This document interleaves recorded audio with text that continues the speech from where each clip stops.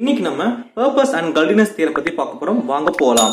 ஜெனரலா பாத்தீங்கன்னா நமக்கு ரெண்டு விதமான தியரம் இருக்கு. தியரம் 1 பாத்தீங்கன்னா அதை யூஸ் பண்ணி we can calculate the area generation of the object. Area generation கண்டுபிடிச்சிடலாம்.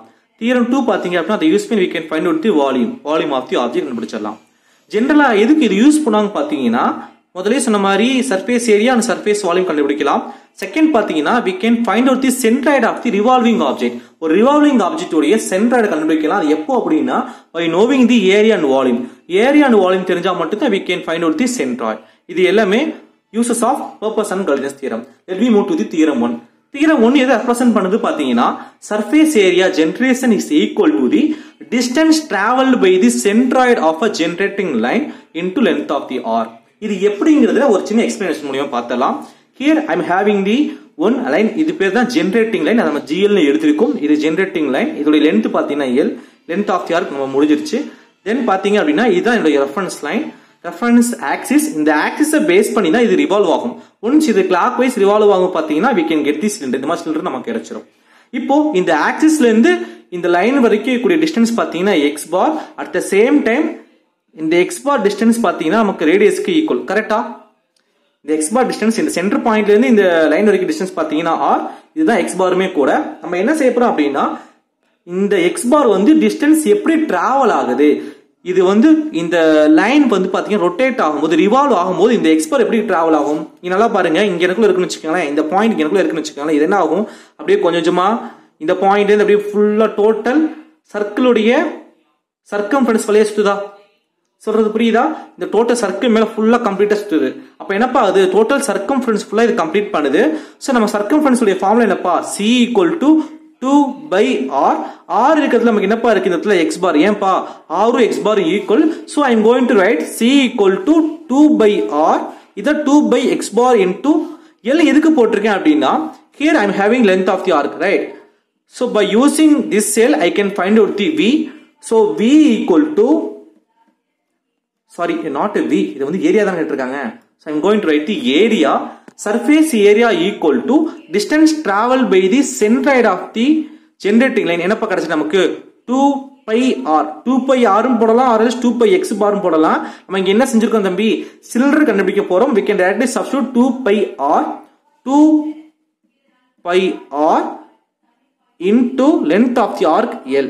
So இந்த x ங்க நான் எடுக்க போறேன். ஏனா x பார்த்தா எனக்கு some variable மாதிரி தெரியும். I am going to write the 2πr இன்ட்டுக்கு பதிலா ஒரு டாட் மார்க் போட்டுருக்கோம். So total surface area பாத்தீங்கன்னா a = 2πr into L. இதுதான் தியரம் நம்பர் 1. சொன்னது புரிஞ்சதா? let me move to the theorem number 2. Theorem 2 பாத்தீங்கன்னா very similar of theorem 1. அதே மாதிரி தான் இருக்கும்.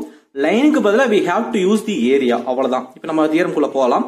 Volume generated equal to distance traveled by centroid of generating area into generating area. லைனுக்கு பதிலா நம்ம ஏரியா சப்ஸ்டிட்யூட் பண்ணிருக்கோம். அவ்வளவுதான். இங்க பாத்தீங்கன்னா I am having a fixed axis இருக்கு. லைனுக்கு பதிலா ஒரு சின்ன ஏரியா நம்ம இங்க அசைன் பண்ணிருக்கோம். இந்த ஏரியா டைமென்ஷன் பாத்தீங்கன்னா கீழ பேஸ் இருக்குல, இது ரேடியஸ்னு மென்ஷன் பண்றோம். ஏனா டோட்டல் சிலிண்டரிக்கல் பாத்தீங்கன்னா கீழ சிலிண்டரிக்கல் ஆப்ஜெக்ட் வரப்போகுது. நமக்கு என்னவா தான் இருக்கும்? இங்க ரேடியஸ் தான் இருக்கும். அதனால நான் இங்க என்ன செஞ்சிருக்கேன்? ரேடியஸ்னு எழுதிட்டேன். Here I am having the height denote as a h. இப்போ நான் என்ன செய்யணும்? I am going to find out the centroid. Centroid என்ன பார்த்தோம்? Geometrical center of the object, right? இந்த ரெக்டாங்குலர் பாத்தீங்கன்னா இந்த ரெக்டாங்குலர் மாதிரி தெரியுது. இந்த ரெக்டாங்குலர் பாக்ஸ்ல geometrical center பாயிண்ட்ல x bar ஆக்ட் ஆகும். x bar பாத்தீங்க அப்படின்னா ரெஃபரன்ஸ் லைன்ல சம் டிஸ்டன்ஸ் நமக்கு வந்து பாயிண்ட் லொகேட் ஆயிருக்கு. இப்போ இந்த x வந்து எந்த அளவுக்கு டிஸ்டன்ஸ் டிராவல் பண்ணுது, இந்த throughout the generating ஏரியால எப்படி டிராவல் பண்ணுதுன்னு நம்ம பார்க்க போறோம். சோ இந்த டோட்டல் டிஸ்டன்ஸ் ஃபுல்லா டிராவல் பண்ணனும். என்ன செய்ய போறோம் அப்படின்னா சிமிலர் ஆஃப் தி தியரம் 1. கரெக்ட்டா? என்ன செய்யும்பா? c = 2/r. Circumference of the circle உடைய ஃபுல்லா ரொட்டேட் ஆகும். இங்க r பாருங்க, போன இதுல நமக்கு r = x bar = r பாத்தீங்கன்னா தியரம் 1. கரெக்ட்டா? தியரம் 1க்கு x bar = r வந்து நம்ம டைரக்டா எழுதிட்டோம். பட் இங்க பாருங்க x bar எங்கப்பா இருக்கு? r க்கு பிட்வீனா இருக்கா? So I am going to write x bar = r/2.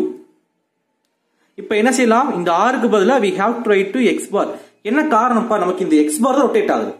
சொன்னது புரிஞ்சுதா? போன தடவை x bar r ஒரே லெவல்ல இருந்தா நம்ம டைரக்டா எடுத்துட்டோம். ஆனா एक्चुअली இங்க என்ன செய்யுது? இந்த சென்ட்ராய்டு பாயிண்ட் தான் ரொட்டேட் ஆகுது, ரிவால்யூட் ஆகுது. கரெக்ட்டா? சோ அதனால we have to use x bar க்கு பதிலா இந்த r/2 யூஸ் பண்ணனும். x bar நம்ம எழுதிட்டோம். இந்த x bar க்கு இந்த r/2 நம்ம யூஸ் பண்ண போறோம். 2 by r by 2. இதான் வந்து இந்த particular centroid distance எவ்வளவுங்கிறது. Right. Generating area என்ன பார்த்தோம்? இந்த பாத்தீங்கன்னா நமக்கு ஒரு ரெக்டாங்கிள் மாதிரி இருக்கு. ரெக்டாங்கிள் ஏரியா இருப்பீங்க பேஸ் இன்டு ஹைட்டா. இங்க பேஸ் நமக்கு என்ன இருக்கு? r இன்டு h இருக்கு. So I'm going to use volume equal to 2 pi r by 2 into r h. Right. இந்த 2 cancel ஆயிடும். I'm going to write the by r square h. Volume of the cylinder equal to by r square h. சொன்னது புரிஞ்சதா? Okay. இதுல ஏதாவது உங்களுக்கு doubt இருந்தா நீங்க comment செக்ஷன்ல தெரியப்படுத்துங்க. பாய்.